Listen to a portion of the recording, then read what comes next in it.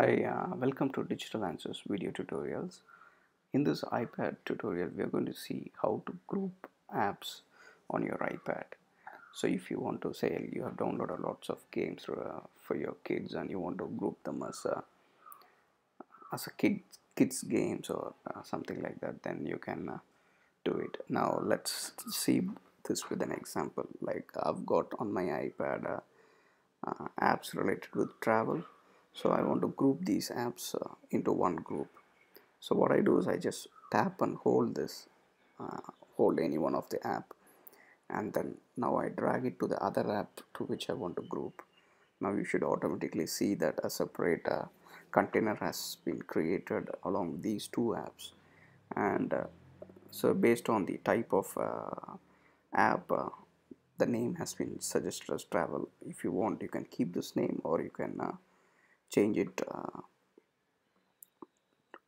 to something of your choice.